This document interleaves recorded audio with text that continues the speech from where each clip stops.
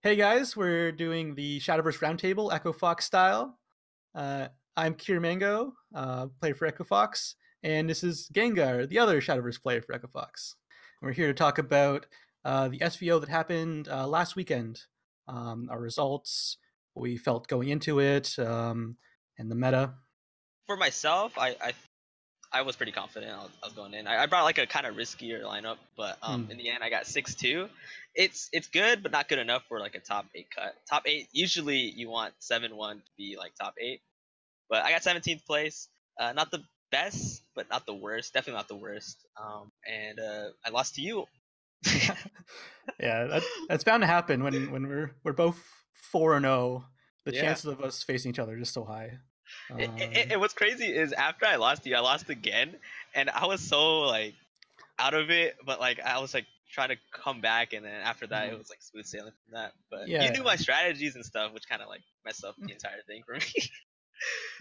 Yeah, because I didn't know exactly what I wanted to bring into the tournament, so I ended up bringing Ramp Dragon, Prince of Kakaitis Dragon, Mysteria Rune, and Arcus Shadow.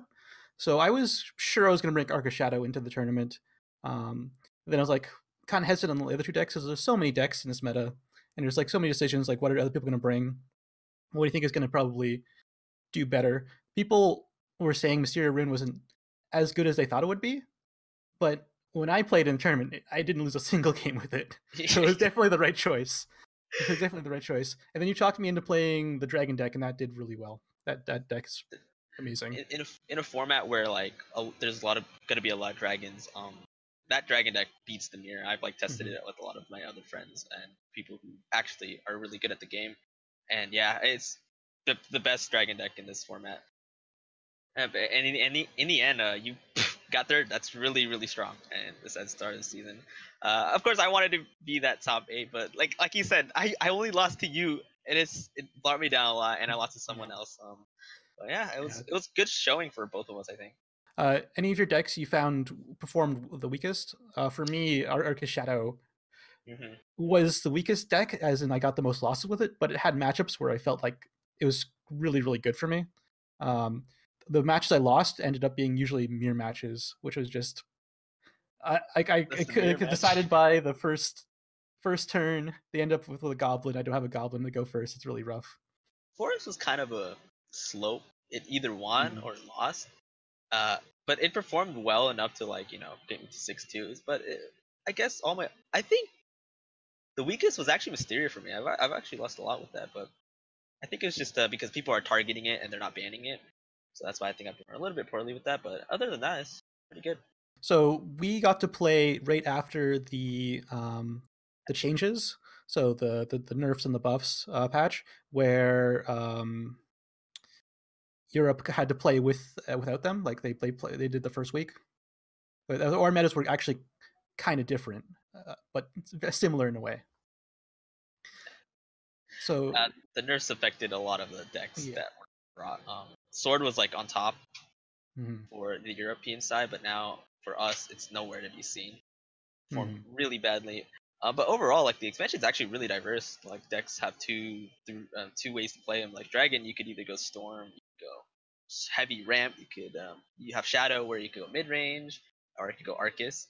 Agroforce, you could go, or you could go forward. Like the meta is actually really good. I think this is the best meta in terms of like diversity and not too much broken mechanics. Except Mysteria is kind of leaning on the broken side, but not really. Every person in top 8 had a rune in their lineup. Yes. Yeah. So that's something to note. And I think only one of them was burn. Maybe 2. I think only one of them would burn. The rest of them were Mysteria. Yeah. And Juked ran burn. I know that. But yeah, that's kind of the deck to beat. But you can target it. So there's lineups that target it. But even though those lineups where they didn't ban my Mysteria rune, it finds a way. It finds a way to round every matchup. What are your thoughts about no LAN events for the first part of the year? It's interesting. The best part of LAN events is seeing all of your friends, all of the players you only get a chat on with online. last year was the first year they did LAN events. It was kind of hit and miss with certain things, but I felt like they kind of, as it went on, they smoothed it out. I know the DreamHack in France, the players that showed up there wasn't that many because of the first one, and then Singapore, they were kind of new to setting up the tournaments. There was a little bit of lag that took forever to start, but at the end it ran pretty well. And then the one in Montreal ran without a hitch. I think that one was really good. Aside from a few small things that they wasn't really their problem, it was just DreamHack.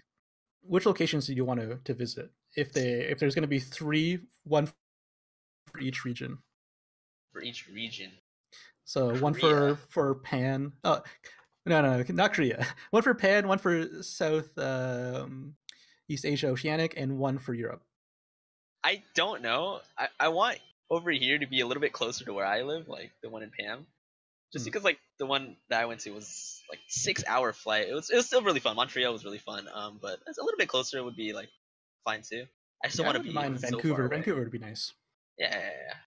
A lot of people Texas or something like that on the West Coast. But for the Europeans who want to come over, it's even longer. A lot of people have been saying like the stream hack is gonna be in this one for Pam is gonna be in Texas. Especially. There's a good chance.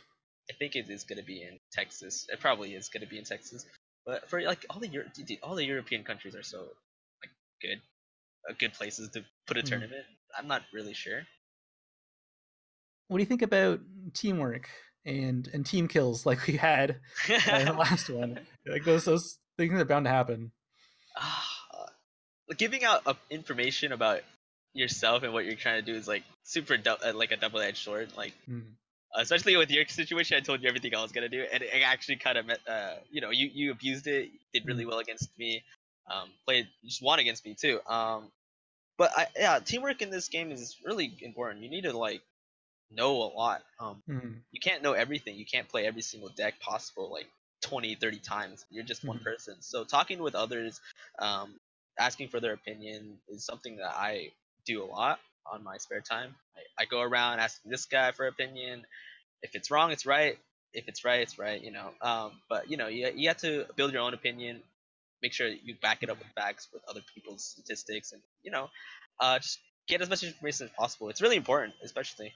And having another person to like communicate with you is like already super beneficial. Yeah, so. I wouldn't have brought in the lineup if I didn't go with you and a few other people over it. Yeah, exactly. So it definitely changes a lot about how you think about the game, and you have to be open-minded, especially in a card game where you can't test everything. So I'm glad to have you as a team, Mango. All right, we're gonna do last part of the segment of the show. We're gonna do a lightning round of questions. Go ahead, Gengar. Send me some questions. All right, favorite game other than Shadowverse? Game other than Shadowverse? Dark Souls, easy. Okay, it's fast. Who is your favorite Shadowverse player? You are. No, okay. maybe if aside from you, maybe Silent Slayer. He's a really good guy. Yeah, I like watching him too. Follow my Twitter. This is gonna cause some problems. Who's your least favorite Shadowverse player? Oh, I don't know. I like everyone. I don't. That's a lie. That's a lie. You have to answer it. The first thing that pops in your head, just say it. No one's caused me any trouble. I don't want to cause anyone any trouble. That's my answer. There's no least favorite. I can do that easy. Crumshin is my least favorite. Easy. All right. Oh no. Favorite Shadowverse streamer? Shadowverse streamer? Honestly, I don't watch a lot of streams for Shadowverse. Watch my stream. Watch me. Exactly. Yeah. Least favorite Shadowverse streamer? What was his name? He always got mad and then he quit the scene altogether. Solik? Solik, yeah. So, all right. Well, I guess that's it. You have any questions for me? All right. Favorite food? Chicken. What animes are you watching this season? Shield Hero. That's it. That's it? It's good. Yeah, Um, it's a good one. Yeah. it's a good one. Who you main in Smash? Because I know you're playing a lot of Fox. Smash. Fox. Fox. Why Fox? Because he's super fast. What do you eat for breakfast? McDonald's. I don't cook. Really? Yeah, I ate a McChicken for breakfast. If you want to go specific. I don't have many more questions. I'm not a drama guy. Dude, Don't get me starting a drama. say who's your least favorite streamer. Least favorite Solek? No, that's for me. Oh wait, who's your least favorite streamer? All right, I'll Um, bite. I have to think about. Oh, wow, I thought I had someone, but I actually like his streams. I was gonna say Pot Washer, but I actually like his stream. Oh, he's a very informative. He's a like, really good streamer. I just I'm, want to so, start drama. I'm Alright, sorry I I don't don't like watch a Pot lot of Washer. other Shadowverse streams, but I'm really glad when they come and give me a host. Like, Yeah, same. I appreciate that a lot. But the time that I'm not streaming, I have to do other stuff. I don't have time to watch other streams. Actually, no, what? I watch Lose the Panda a lot. Actually, Ooh, when I have time, I delicious. watch Lose the Panda because he's super chill. Yeah. Shout out to Lose the Panda. Thanks for watching, guys. Our next tournament is the PAM SVO for February, which is on the 16th and 17th. You can catch me at twitch.tv/cure_mango, and you can catch Gengar at Twitch.tv/Gengur LOL. thanks for watching, guys. Peace.